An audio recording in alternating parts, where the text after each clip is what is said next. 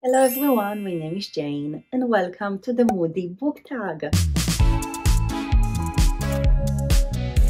So today I'm here again with another book tag. I really love doing tags from time to time. I feel like it's so fun just to see it and tag with you. And the book tag that I'm going to do today is the Moody Book Tag. This is basically a book tag that was created for mood readers like me. It talks about mood readers and just some questions that are related to mood reading. And I say it so many times on my channel, but I'm a mood reader. I feel like I mention it in every video, but it's actually a very big part of my reading and from my reading experience. I feel like me being a mood reader really affects how much I'm enjoying what I'm reading and what I'm reading. It's just a really big part of my reading, so that's why I keep always repeating it. But basically this tag was created by Brittany from Slanted Spines. I will link the original tag video in the video description and also the questions if you want to check it out. I'm really excited to answer about everything. I feel like there is some really good questions, and I think that let's just start with the first one, and this is, do you consider yourself a mood reader? So yes, I said it, I'm a mood reader, and the thing is that I consider myself not just a mood reader, I consider myself an extreme mood reader, because I feel like my mood can change really extremely. And like, for example, I can decide that I really want to read a specific book, but then an hour later I won't want to start this book anymore, and it happens to me so much. And the thing is that also a lot of times I start reading a book and then a day, 2 days after, I'm not really in the mood to read this specific book anymore. And the thing is that I never read multiple books at once because I just can't. So it's two things that doesn't really get along with each other, because I started to read a book and then I'm not in the mood for it, but I won't stop reading it and pick another book because I want to finish it first. And this is also another reason why I usually prefer to read books really quickly and not take too much days to read a book, because my mood can change really easily. So yes, I feel like in general I'm such an extreme mood reader. I can think that I'm in the mood to read something, and then when I'm actually picking and starting to read a book, it will be a different book. And also sometimes I can't decide in which mood I am, like I can't really understand it. So yes, I'm definitely a very extreme mood reader. Now the next question is, do you set TBR list? Do you stick to them? So yes, I set TBRs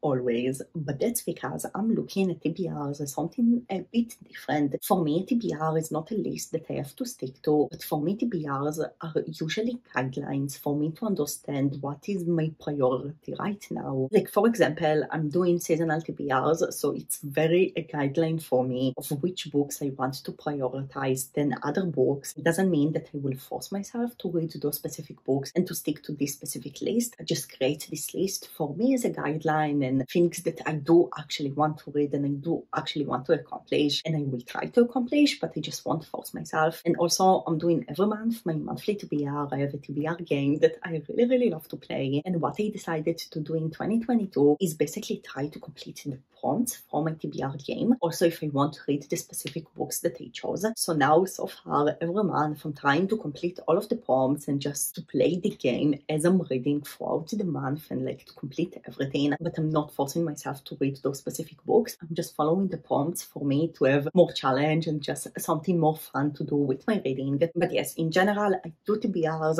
all the time. I do a lot of them, but that's because I really love creating lists. But again, because I'm a mood reader, I can't really force myself to read one of those books if I don't want to. So I'm just trying to keep it in a safe place of me, using it as a guideline, but not making my TBR control my reading. Now, the fourth question is, do books affect you emotionally? Does the mood of a book rub off on you? So I feel like my question is yes, if I like the book. So first of all, if I read a book that I'm not in the mood of, not matter how amazing the book is, I won't enjoy it because I'm not in the mood for this book. So that's first of all, I just won't enjoy a book, also if this book is very good. But if I read a book that I really love, it will definitely affect me emotionally. I feel like if I'm really emotionally invested in the characters and in the plot, I just enjoy the book more because I feel more connected to the characters and what is going on. So it definitely affects my mood, because if I read something something sad, it definitely will make me a bit sad or a bit happy, like it depends on the mood of the book itself, but it really depends on how much I love the book, because usually 3 stars book doesn't really affect me emotionally, but 5-star books will make me just feel all the emotions that the book tried to make us feel. So yes, books definitely affect my reading if it's actually a book that I liked and a book that I felt connection to. Okay, so now the next question is, when you are feeling sad, what do you read or do you not read when sad? Basically for me, I feel like it's a combination of both. Sometimes I will be sad and I just won't really want to read anything because I'm sad and I want to be sad and not to read. But sometimes the only thing that I want to do when I'm sad is read. And also this, sometimes I want to read only sad books to feel the sadness and like to just stay in the sad mood and to feel sad more because of the books. And sometimes I will read something else because I really want to not think about being sad. So I feel like it really depends on how much sad I am and like why I'm sad. So as I feel like I don't really have an answer for it. It just really depends on the situation. Now the next question is, most often do you use reading to escape, to learn, or to critically reflect? So for me, 100% is to escape. I love reading books because for me, I feel like a lot of times it makes me feel like I'm not in our world anymore and I'm in this book world and in what happening to the characters. I feel like it really makes me escape my reality, but in a fun way. I use it as entertainment. I really love reading. It's like watching a movie or a TV show for me. And the thing is that I love learning stuff, and I feel like you can learn a lot of things from fiction books. Like for example, you can learn a lot about a specific culture that is represented in a book, or just specific subject that is part of the life of the characters that you don't really aware of or you don't really have a lot of knowledge in. So I feel like also in fiction books you can learn a lot, but I can't really actively learn from a book. And I'm talking about non-fictions. I just can't really read non-fictions. I tried a few times in my life and I guess that I will keep trying because I do want to read some, but I feel like in general I just can't actually read a book that's the only thing in the book is giving you information, because I really need this entertainment and to be a part of a story and of a plot. And if there is a lot of knowledge in the plot itself and if I'm learning from the book, it's just a bonus for me. But it's definitely necessary for me to have a book being fun to me, for me to want to learn from it. So definitely I use reading to escape, and if I learn something from the book, it's just a bonus. Now the next question is, what is a book that made you laugh out loud? And for me, the book that I'm thinking about right away is Dial A for Aunties by Jess Q. Santanto. And this book is so hilarious. Like, it was so funny and such a good time. Definitely one of the most funny books that I think that I ever read. It was such a good time. And if you are looking for a funny book, this is definitely the perfect one. I also really recommend the audiobook because the narrator was amazing and made the whole experience so much more funny and amazing. But basically here we are following a woman that works in the wedding business with her family. She's basically the photographer, I think, and her family has a business. And the thing is that her family is a really strict Asian family and they are just so funny. She has a ton of aunts that are really taking care of her, and she just needs to learn how to deal with her overprotective aunts, but at the same time living her life and feeling independent. And in summary, this is a cozy mystery. It means that there is a mystery and something happens, but we are kind of following the villain itself. It's just very weird, but very fun because of it. And I just think like it was such a good time. And again, I really recommend the audiobook, and it was just such a funny book. Now, the next question is, what a book that made you cry? Or if you don't cry, one that really moved you. So I do cry from books if the book is emotional enough for me and if the book is touching for me. And definitely the author that I think of right away is Colleen Hoover, because I love Colleen Hoover. I say it all the time, and her books always make me cry. Colleen Hoover just know how to touch me, and I feel like the most of her books made me cry. Ugly Love was the first one that I read by her, and I really cried a lot. Regretting You, also one of the recent books that I read by her, also made me cry. November 9, a really sad book. Without Merit, a really underrated one that I really love. All of those made me cry, and those are just ones that I'm thinking about right now. So there is a lot. Colleen Hoover just in general always make me cry. And another book that made me cry so much is The Wicked Thief sleep by Shia and Joe. Basically, the reason is because this was my most favorite book that I read last year, and my experience reading it was so intense. I feel like I was so in the story itself, and I felt the characters so much. I cried, I think, most of my reading while I read this book. Like, I was just sobbing while I read it because I felt all the emotions. I felt so in the story. I don't feel like I read a book with such experience for years. Like, this book touched me so much, and I can't really explain why. I think it's because the writing, I just felt all the emotions that you can possibly feel from a book. It was just so amazing, and I just remember that I cried so much from this book because I was so touched from everything that happened in the book. I just felt everything, and again, it's my most favorite book that I read last year, and this is one of the reasons, because I just really felt what is going on in the book, and it definitely made me cry a lot.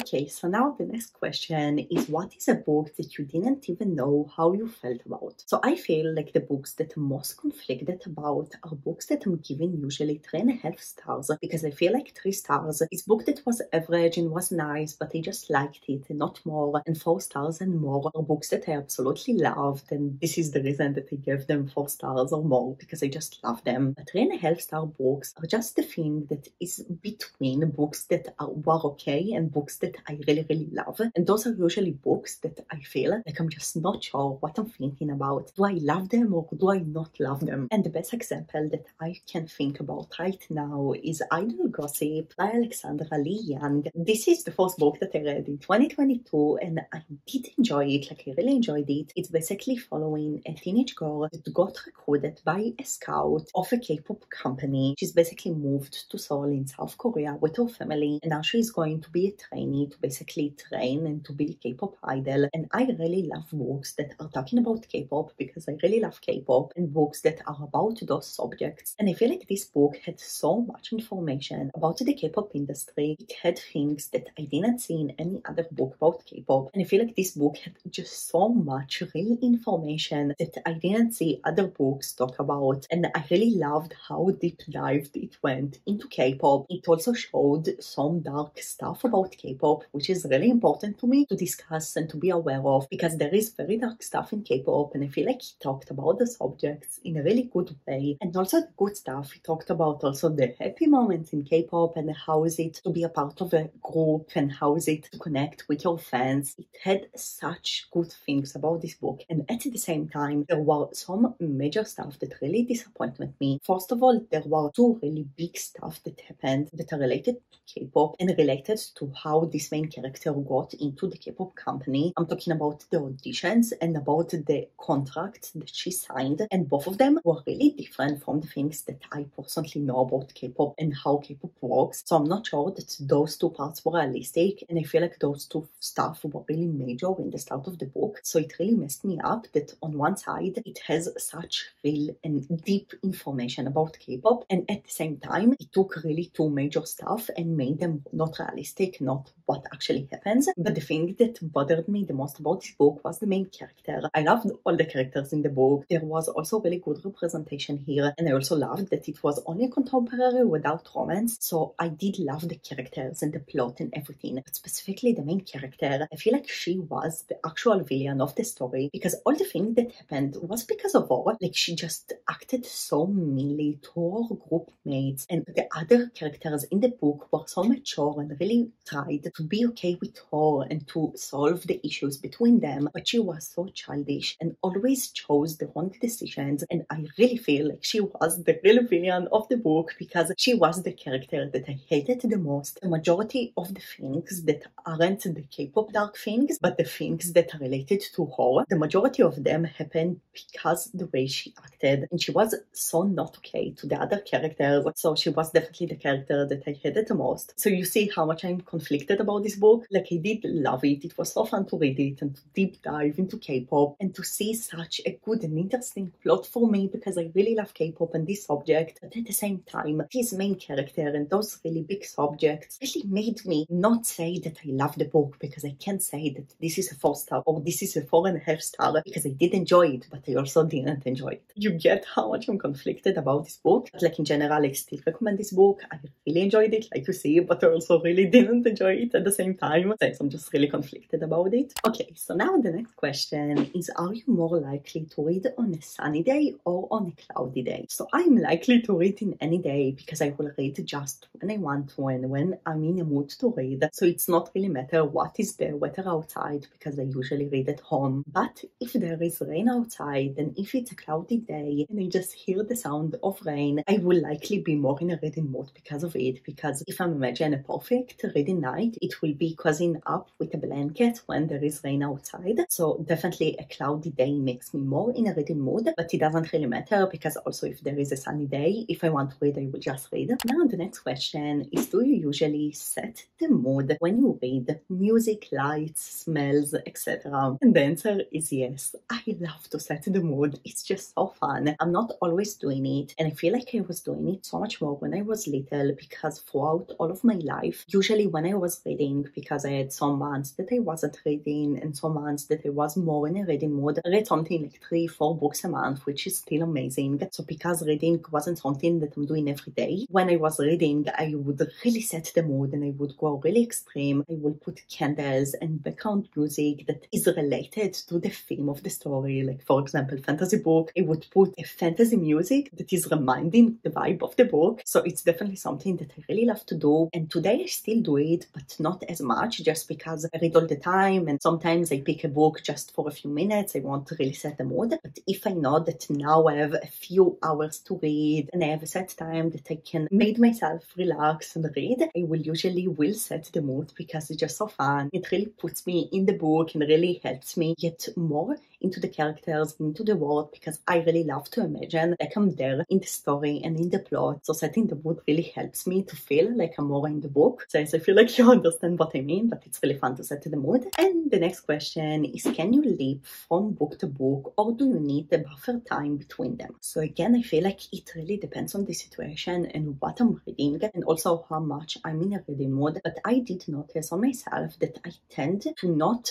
pick a book right away when I finish a book at the same day if it's a regular book, not just a graphic novel that it took me an hour to read. But I do tend to love to take at least one day of a break. But again, it really depends on how much I'm in a reading mood and also what I read, how much it emotionally drained me, and also when I finish a book, because usually I tend to finish books in the evening. But if I'm in the weekend and I will finish a book in the morning, I will likely pick another book because I have a full day to read. So again, it really depends on the situation. Also specifically audiobooks, I feel like I can finish an audiobook and then pick right away a physical book because those two are some kind of a different experience for me. But yes, I can jump from book to book. I can also start reading a new book half an hour after I finish the previous one. But usually I do prefer to take a break, like at least for the night, just to sleep about what I read. So yes, it just depends. But if I read a book, I can definitely start another book the day after. Just most of the times, not an hour after. And yes, oh my god, this was the Moody Book Tag. It was so fun to answer the questions. I feel like it's so fun to me to talk about me being a mood reader because again, it's a very big part of my reading and also those questions were really fun. Again, I will link Brittany's original video in the video description so you can check the original tag video out. And yes, it was just so fun to answer everything. I really love book tags. And before I will go, please tell me, are you a mood reader? Do you consider yourself a mood reader,